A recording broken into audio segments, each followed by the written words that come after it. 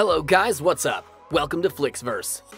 Singer Selena Gomez cannot keep her hands to herself. The pop star has been dipping her spoon into the cooking world. The singer recently launched her new HBO Max at-home cooking show, Selena Chef. Amid quarantine to hone her cooking skills, and her best friend Taylor Swift made a casual virtual cameo to take a look at her friend's newfound kitchen skills.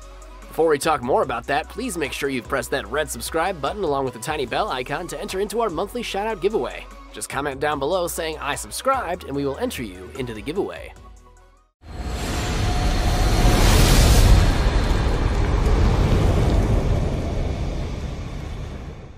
It's been more than a decade since Taylor Swift and Selena Gomez became everyone's best friend goals. Through thick and thin and countless other things, these besties have been by each other's side cheering on their accomplishments.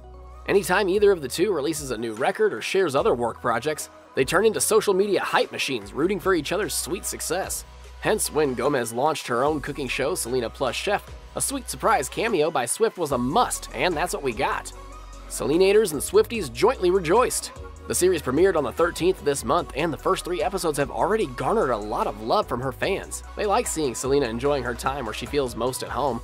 In one of the new episodes, Gomez learned how to make a delicious-looking Korean barbecue Texas breakfast taco.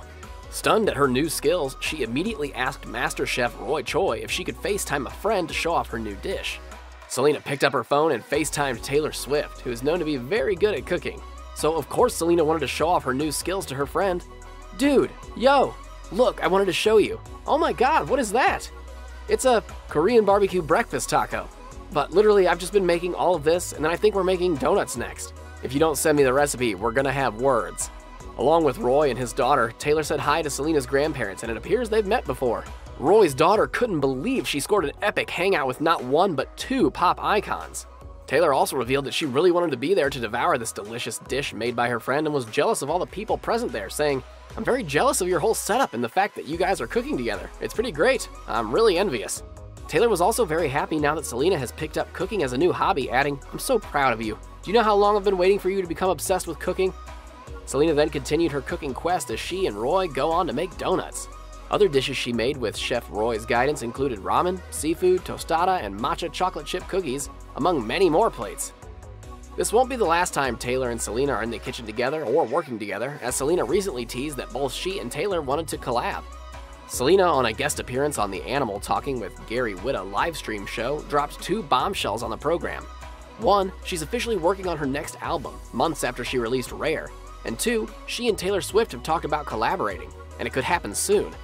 Gomez was asked who her dream artist to collaborate with would be.